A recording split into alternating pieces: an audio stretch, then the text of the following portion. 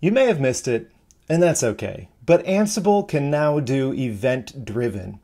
If you think about Ansible and how you've used it in the past, you've probably used it against a Linux node or a Windows node or a service or an API or a public or private cloud. But event-driven allows us to listen for these events or messages within our environments and use those events as the trigger for automation. Observability platforms are really great at creating these high-level and highly actionable events that we can listen for and automate against using Ansible. I have a very simple application running on port 80, which is fronted by a proxy on 8001, and any user request comes in through the proxy back down to the application. The GET request on the application through the proxy returns pretty instantaneously, but sometimes this isn't the case. And this is the metric that I want to measure within my observability platform. For this demonstration, I'm using Datadog. Datadog is great. They do a lot of application performance monitoring. They ingest metrics and logs. For this use case, I'm just watching for these request times through my application and using monitors to say whether they fall within an acceptable threshold or whether I need to alert somebody to this problem with the application. This monitor in turn will alert a workflow, and workflows are really nice within Datadog. It allows you to sort of drag and drop boxes around to create some complex automated workflows in response to monitors. This workflow that I've configured is a super simple one. It just takes the output of the monitor and sends it to an SQS queue. If you're already familiar with Kafka, just pretend that this in here is Kafka. Today, it's not. It's SQS by AWS. It allows me to take the output of these monitors and send the alerts onto SQS. Now, Datadog becomes the event producer, and Ansible is actually the event consumer here. Datadog has a really nice integration for AWS. I can take all these SQS metrics and send them right back to Datadog, and this will become valuable a little later on. Now, as I said, Datadog is the event producer and Ansible is the event consumer.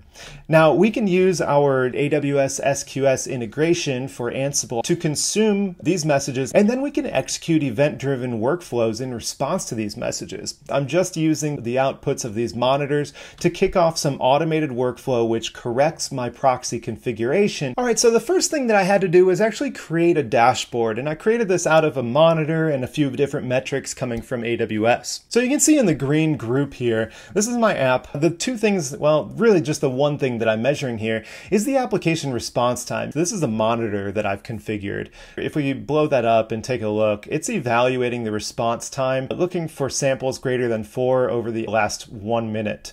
We also get to see the messages or the events that occurred in the past here. Now, I mentioned that really nice integration Datadog has with AWS, and that's how I'm able to get the SQS queue depth here. I'm evaluating the metrics of this particular queue. This is where I send my messages from Datadog into SQS, and I can check out things like the queue depth and messages received and deleted over time. These are particularly important for me because now that Ansible is the message consumer, how can I alert if that goes down, or how can I evaluate how quickly these messages are read after they're received on the queue? And these are a couple of ways I can do that. If SQS queue depth goes above 5, then maybe we want to send an alert. If I expand my time frame here to look at the past 2 days, you can see that my queue depth was constantly ticking up to over 600 messages. Then Ansible came online and started processing all of those messages. The workflow that I've defined within Datadog, as I said, it's pretty simple here, but it's really powerful. If I want to send any monitor or incident or security rule over to Event-Driven Ansible, all I have to do is alert this monitor using @workflow Event-Driven Ansible. And in turn, that takes the source and trigger of the monitor and sends a JSON formatted message to SQS to this particular queue name. But one thing that I really like about Datadog is I can run a test on this workflow, and not only can I trigger it manually, but I can also test it from the monitor. The name of the monitor, all of these different input parameters or message variables, and they will be populated as if the monitor was actually in the alerting state. I can change the monitor state to alert or warn or whatever. Let's do warn for now and run that via the monitor. It looks like it's already been successful. That means the message has already been sent out via via SQS. Let's take a look at Event-Driven Ansible. Ansible was actually implementing the message consumer against SQS. If I audit these rules, yep, it caught me just testing that app alert. And in turn, it kicked off an action.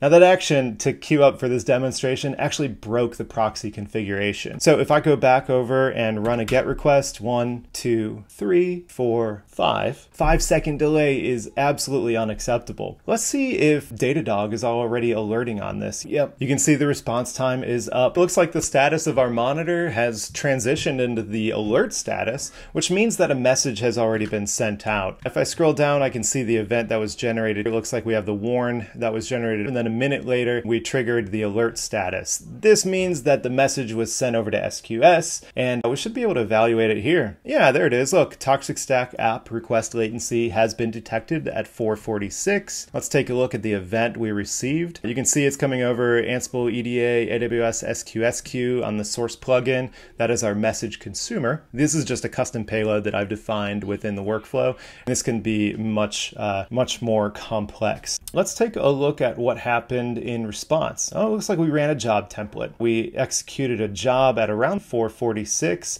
and this is actually to reapply the proxy configuration, which should have eliminated that latency. Let's go back to the application and run a GET request, and boom, all day long. That's amazing. So what happened there?